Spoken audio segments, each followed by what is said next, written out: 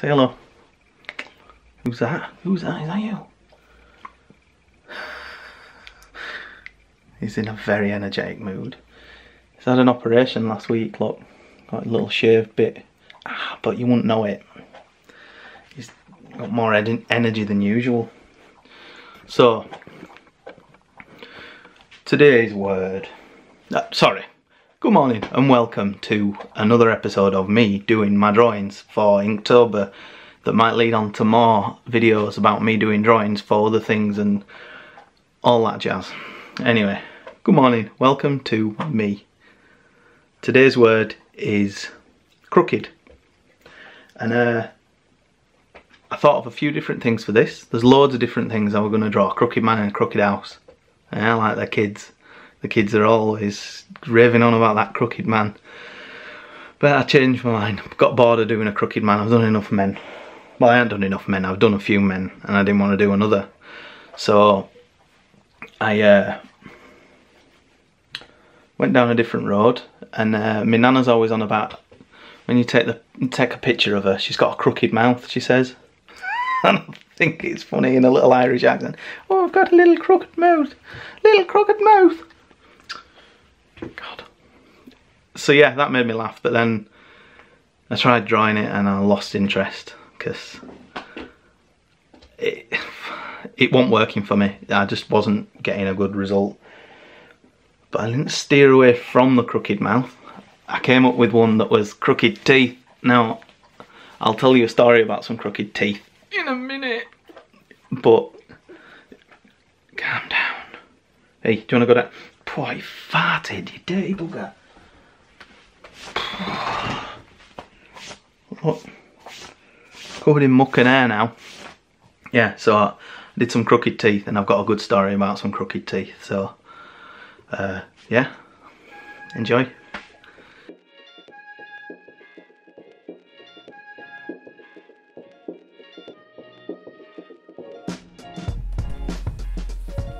So this drawing is inspired by Ren and Stimpy. If you've ever watched it, you'll know of the little like epiphany shots where there's just a really detailed illustration of the most disgusting things you've ever seen, like someone's feet, or you know, spots on someone's back, or they're revolting, but they're really good. If you haven't watched Ren and Stimpy, I highly advise that you take half an hour out of today and go and watch an episode of it on YouTube or wherever you can find it. Just definitely watch it. It's brilliant. But yeah, the episode in particular I'm on about, I think it's called the Tooth Fairy or the Tooth Moose or something. I can't remember exactly what it's called. I think it's the Tooth Fairy. Anyway, the Tooth Fairy is this horrible little creepy, like paedophilic almost character. Creepy, like flying through the window, but he looks a bit like Peter Sutcliffe from what I can remember, but with his top off, and he's like Cupid. Well, he's like a Tooth Fairy anyway. But yeah, there's a little still of Ren's mouth when his teeth are falling out, and he looks so sad, and this little chihuahua face, and he opens his mouth to what they describe as stinky tooth holes, and you can see the little stink lines coming out of the holes, and oh my god, it's so funny and disgusting, and exactly what inspires me. Oh god, that's a strange realisation for myself. Yeah, but teeth are a funny one for people. I once knew a lad who was going out with one of the most beautiful girls I've ever seen. She was lovely looking, and she wasn't very nice. So you know, I'm quite glad that they broke up. But she was very pretty.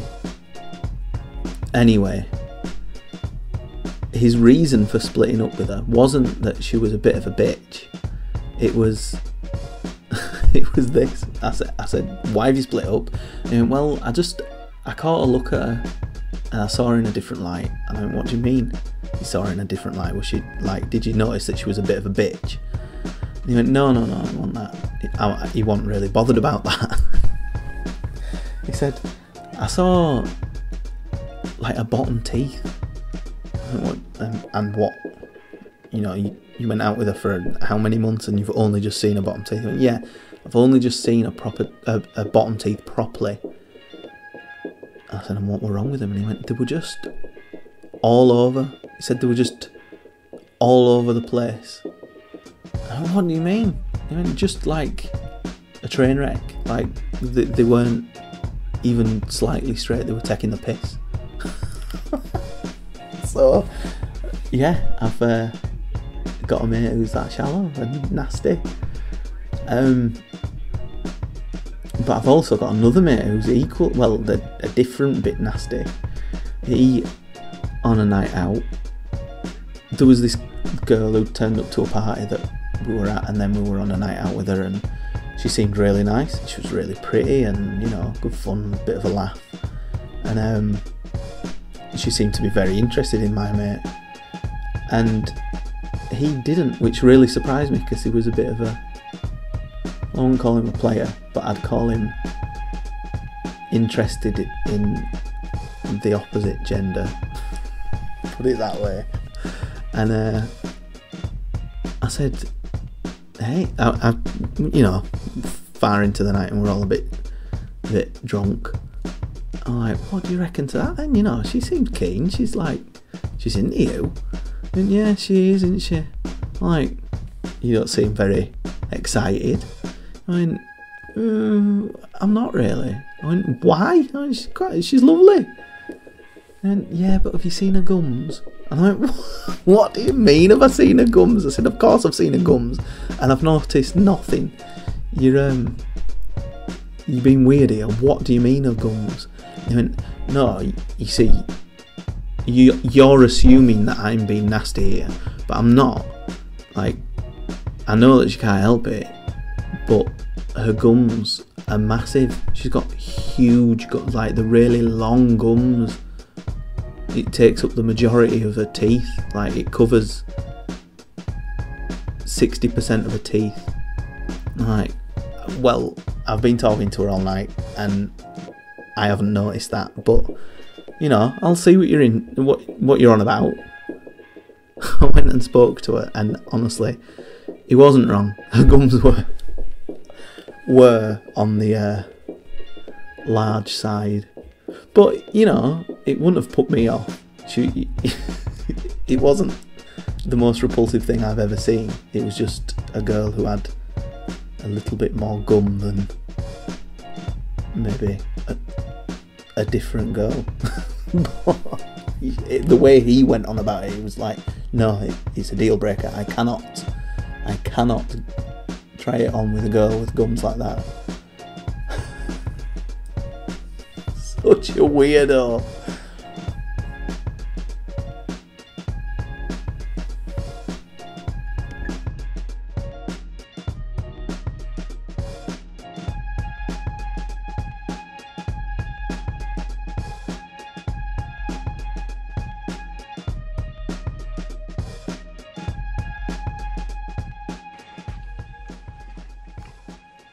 Well, that's another drawing finished, and I hope you enjoyed it.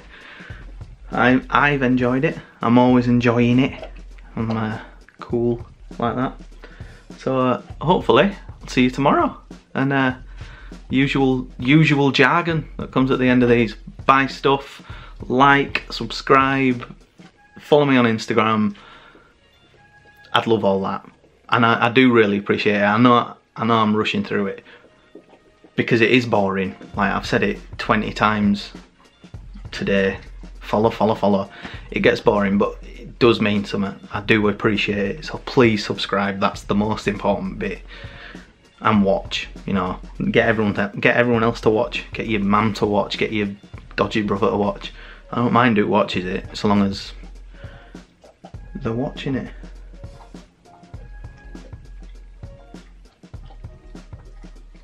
Something under my car.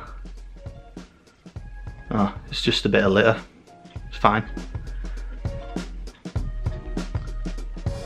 I'll have to move it though. Alright, I'll go get that. Thanks very much. Bye.